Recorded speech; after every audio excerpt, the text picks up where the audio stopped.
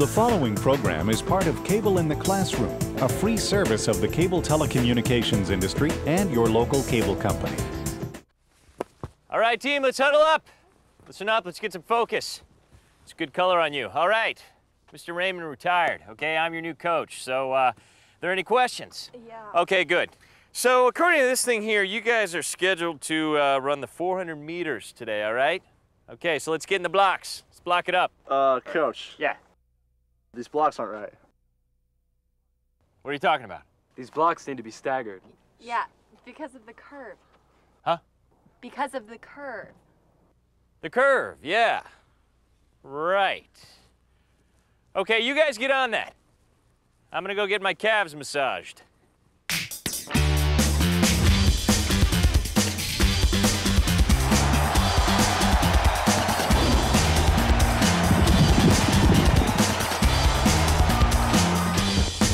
Fourth figure, put your brain in the game. If you've ever watched a race 400 meters or more, you've probably noticed that the starting blocks are not all in a line. They stagger them, right?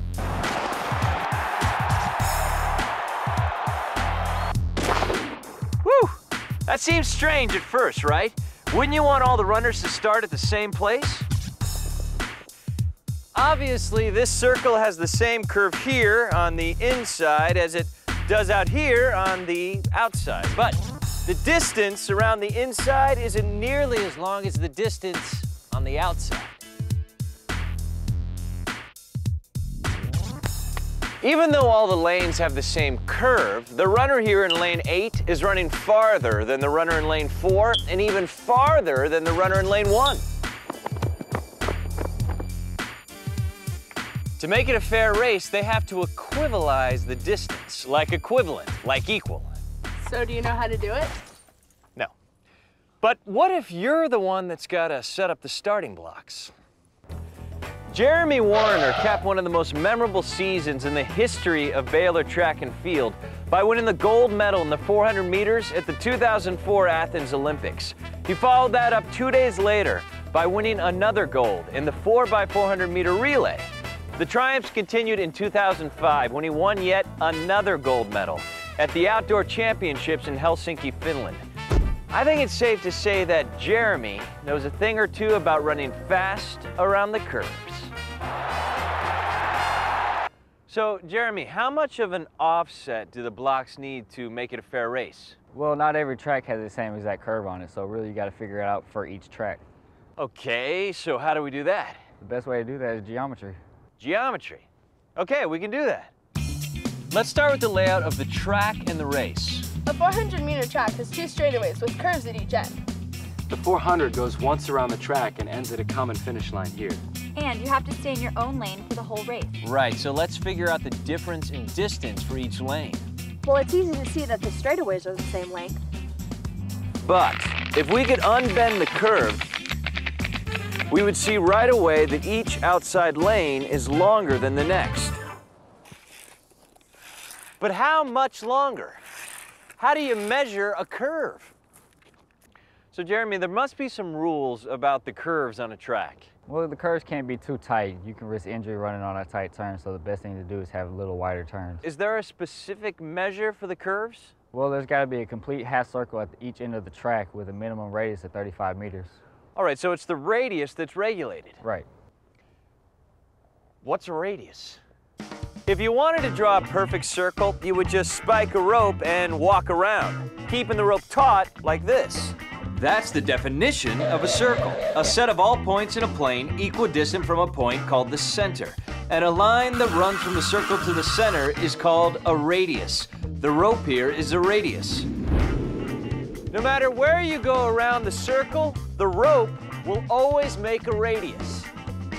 If you have more than one radius, they're called radii. That's sort of fun to say, isn't it? Radii, radii. Now, if you were to extend the radius across the circle, that has a different name. We call that the diameter. The rules say the curves must have a radius of 35 meters, but how can a curve have a radius? I thought that circles only had radii.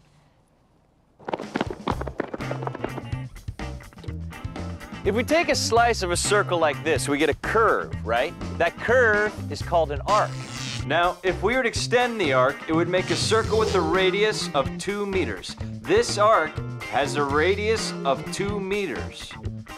Arcs are defined by degrees or by radius. This track here has arcs, curves, with a radii of 35 meters. The rules allow for a bigger radii, but 35 meters is the smallest. There are also rules for how wide or narrow the lanes can be. These are 1 meter wide. So does this tell us how much longer the outside lanes are? No, but we do know that the next lane is going to have a longer radius. What? It has to. Look. The inside lane is here.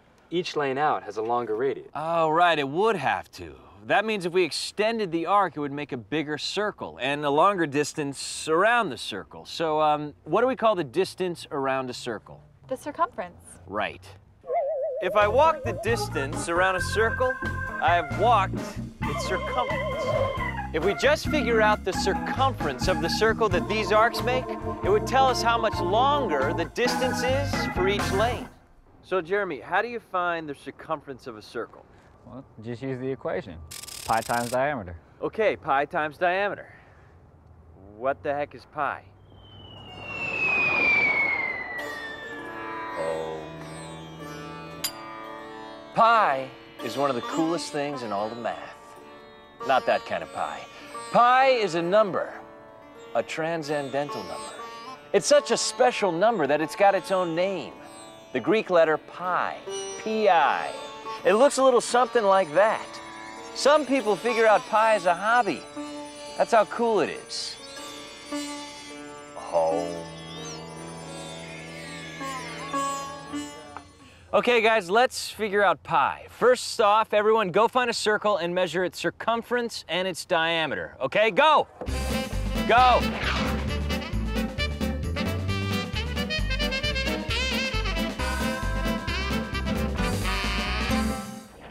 Okay, guys, so what have we got?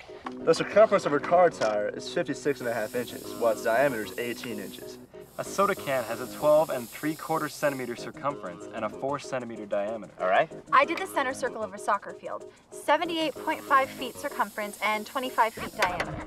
We did a manhole cover and got 100.5 inches for circumference and 32 inches for diameter.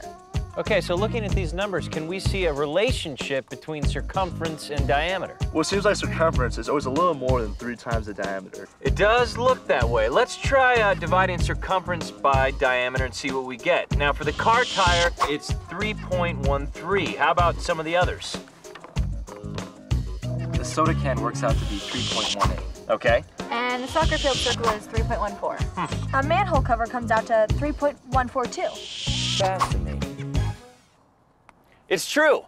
The circumference is always about 3 times the diameter. The last two we measured were exactly 3.14. Now, if we had measured every circle perfectly, we would find that they would all work out to exactly 3.14. 3.14 is the number we call pi. 3.14 is the ratio between diameter and circumference. 3.14 to 1, like if I have a circle with a diameter of 1 meter, then I know the circumference is 3.14. If the circle has a 2 meter diameter, then obviously the circumference is double 3.14, 6.28. So we've got pi the ratio and pi that you eat. Now, don't mix them up because you can't solve for circumference with a cherry pie and you can't eat a ratio. Okay, the circumference is C equals 2 pi r. So you just plug the numbers into the equation and then you get the circumference. Right, so that means circumference equals 3.14 times the diameter. So you doubled the radius 35 to 70 meters for diameter. Solving for C is as simple as multiplying. Our circumference is 219.8 meters. So what does that tell us? That's the circumference of a total circle. Okay, but can we use that? Yeah, because each curve is a half circle, a semicircle. So if you put those two together, you get a complete circle. Right, and in the 400 meters, you go around both curves, so you're really running a full circle. But 219.8 meters is the distance of the inside lane. The outside lane is just a little longer, so that's why you need to figure it out. All right, well, we can do that pretty easily. The lanes are 1 meter wide, so we just add 1 meter to our radius. 36 meters for lane 2. Now, let's find the circumference just using the radius this time. C equals 2 pi radius.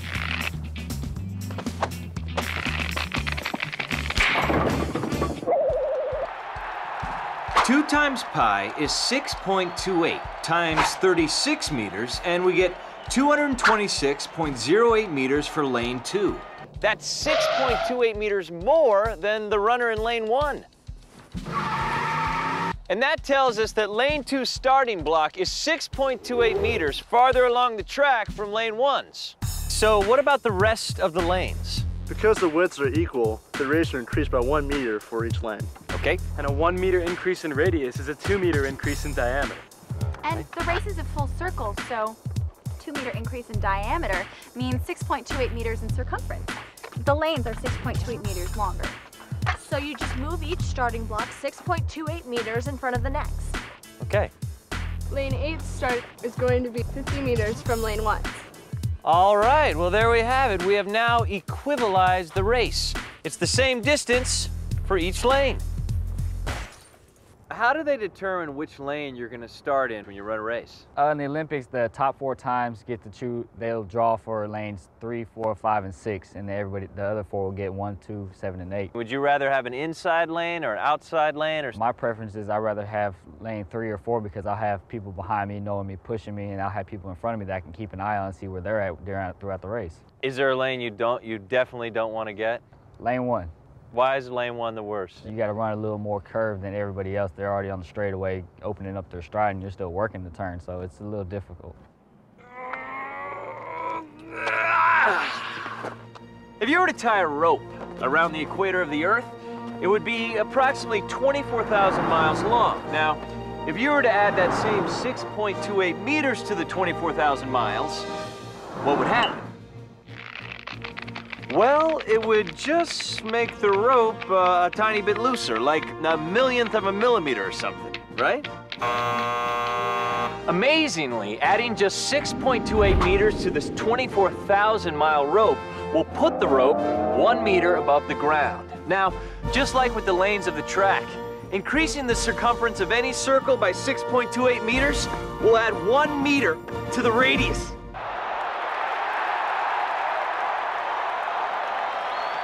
Okay, so what do we learn? That in a circle, all points are equal distance to the center. That distance is called the radius. Across a circle is the diameter, and around a circle is the circumference. And we can use the equation C equals pi times diameter to find circumference. And pi is the ratio between circumference and diameter. Generally, we use the ratio 3.14. Works for me. So that's it. I'd like to thank Jeremy Werner and our students, Tom, Buddy, Stephanie, Kelly, and Julian, and the rest of the Horizon High School track team for helping us out today on ESPN Sports Figures, Running in Circles. For over 10 years, ESPN has been proud to present the award-winning Sports Figures, and we want to thank all the athletes who have donated their time to help put your brain in the game. We hope you've enjoyed ESPN Sports Figures. Until next time, keep your brain in the game. I'm Brian Kenny. Thanks for watching. ESPN Sports Figures is presented commercial-free for educators to tape and use in the classroom. For a free teacher's curriculum, to order the Sports Figures series, or lots of other fun stuff, visit our website at sportsfigures.espn.com. This has been a presentation of ESPN, the worldwide leader in sports. Sports Figures. Put your brain in the game. The preceding program is part of Cable in the Classroom, a free service of the cable telecommunications industry and your local cable company.